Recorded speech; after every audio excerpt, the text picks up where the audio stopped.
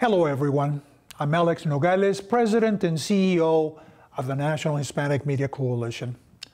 We strongly oppose AT&T's takeover of T-Mobile, and here are the reasons why.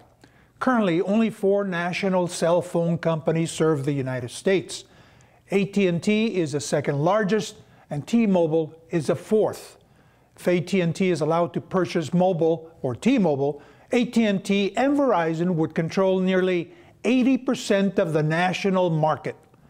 Consumers, especially migrant consumers, as many Latino workers are, rely on national providers to ensure that they can connect no matter their locale.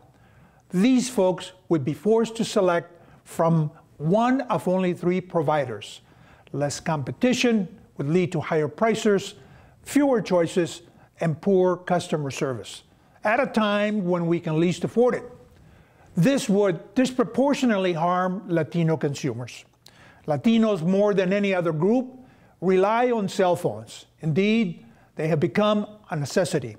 And with 25% of Latinos below the poverty line, higher prices would be devastating.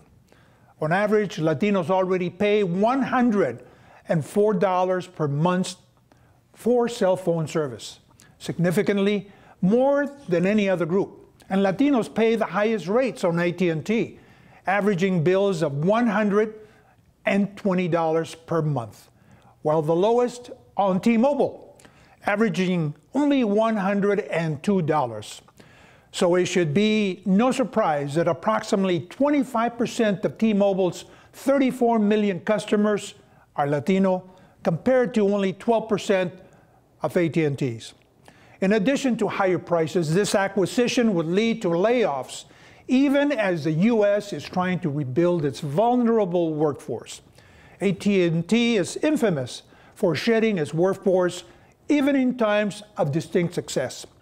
Between 2007 and 2009, it reduced its workforce by over 20,000 people, despite making $36.5 billion in profits. Countless Latinos and others stand to lose their jobs if AT&T acquires T-Mobile. In the past decade, both companies have heavily recruited Latinos to staff and manage their retail stores and to provide bilingual customer service. Now, AT&T is proposing to consolidate retail stores and billing systems.